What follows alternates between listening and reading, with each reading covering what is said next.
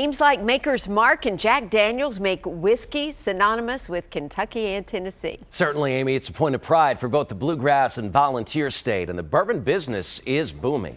In the game is a new name in town that's playing with the bourbon big boys.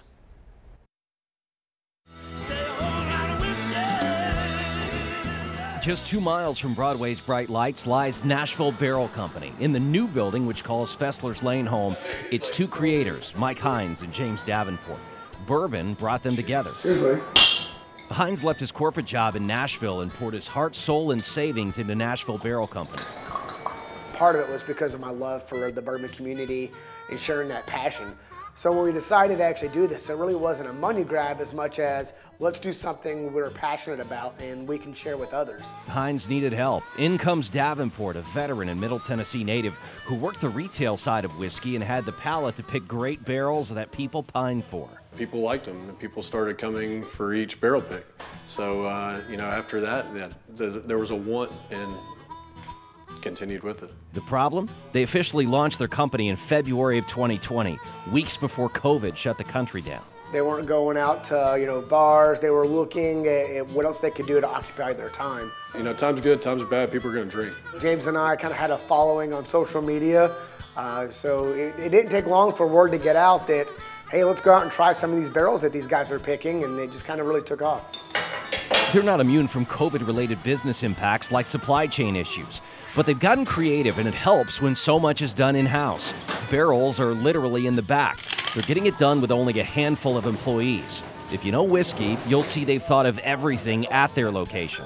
If you're new to the spirit, their inviting atmosphere has the sense of community people crave. Everyone that walks in our door, if you're new to whiskey or a pro, leaves here having a great time. Come in to taste a bourbon and rye flight at the bar, stay for the fellowship.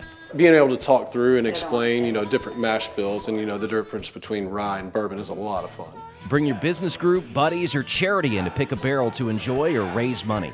Hines is all about giving back. We work with different charities every month on raising money. For Christmas, a custom whiskey for a colleague, friend, or family member is as simple as a stop in their gift shop. We do custom labels that have your face on it, your logo on it, whatever you want to make that gift extra special. Locally, these guys are often viewed as whiskey legends. It's that Tennessee humility that helps keep them humble. As much as 10 years from now, I'd love to say, we're rivaling Jack Daniels, but the truth is we're just trying to focus one day at a time. And Amy, I go where the assignments take me. Yeah, I can't help it. right. And that sense of community with Nashville Barrel Company, they're partnering with community businesses on some pretty cool projects, some of which you got a sneak peek of there in the piece. They're actually partnering with Matt Bolus, the executive chef of the 404 Kitchen in the Gulch, Southern Grist Brewing Company, and even a father-son beekeeping business out of Lewisburg. And again, I mentioned those custom bottles. I mean, how cool are these, Amy? I mean, look at that. If you can put your face on a bottle of bourbon to give to your husband, Derek, how much would he love that, looking at that every time he takes a drink?